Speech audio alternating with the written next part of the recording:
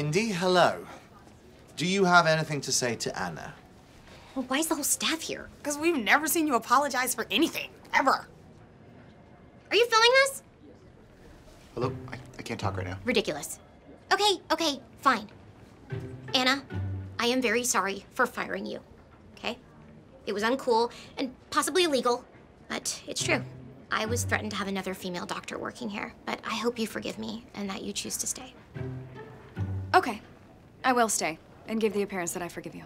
Thank you. Fantastic. Mindy's apologized. We can all scoot off back to work. But I have something else that I need to say. Oh, that last speech worked. Stop while you're ahead, girl. The only reason that I am the way that I am is that I was raised in a system created by men that has pitted women against each other. It was true in 6th grade, and it's still true today. I was taught to believe that men can only handle one woman at a time. So it's not my fault that I was threatened by Anna. It's the fault of the patriarchy and men like you, and you, and you, and especially you. I'm a woman! I'm sorry, it's those sexy shoulders. This is ridiculous. Jeremy and I were the ones that suggested the office could use another little lady. No, but Dr. L is right. Because when they were fighting, you were all, meow, looks like there's gonna be a cat fight, and all the men laughed. Well, if I hadn't have said it, one of the other fellas would have, and then they'd get my laugh. See? Exactly. But not anymore, all right? From now on, I'm a militant feminist, guys. And no woman here is going to be threatened by another woman. Unless you're texting with my bae, then it's like... Sure.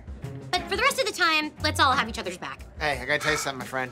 I'm a feminist too. And I think we should hire a 3rd female doctor. No. Are you out of your mind? No. Okay, I didn't understand any of this. I'm gonna go back to work. Excuse me, congratulations. I missed you.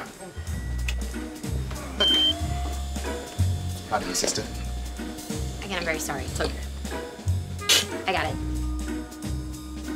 Hey, that was a good speech. Thank you. But just to be clear, we aren't friends. Oh, no. But not because you're a woman. Because I don't like you as a person. Exactly. To me, you'll always be a shrill, frenetic, histrionic person.